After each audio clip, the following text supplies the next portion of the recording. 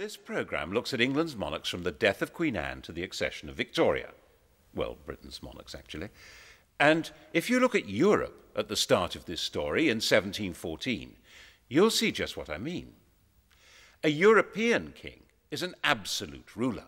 Louis XIV, Peter the Great, Philip V of Spain, Frederick William of Prussia, all men of unlimited power.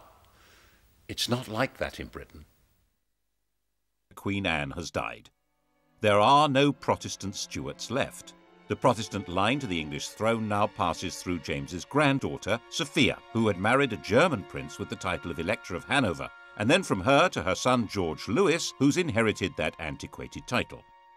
Into one quarter of the royal coat of arms pops the amazingly complicated device of a 54-year-old German princeling.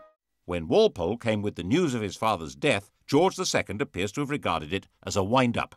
That is one big lie. But the outcast prince was indeed now George II, by the grace of God, King of Great Britain, France and Ireland, Defender of the Faith, Elector of Hanover, Duke of Brunswick-Lüneburg and Duke of Celle.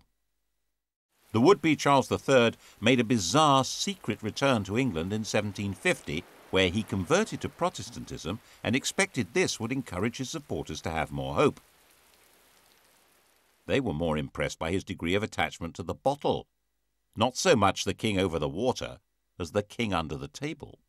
King George was in no danger now. Prinny, as his friends called him, spent his time in gambling clubs, in the company of dandies like Beau Brummel, and put much energy into building the bizarre and spectacular pavilion in Brighton. That's where he was when he heard that the king was mentally ill, and he hurried off to Windsor to take over.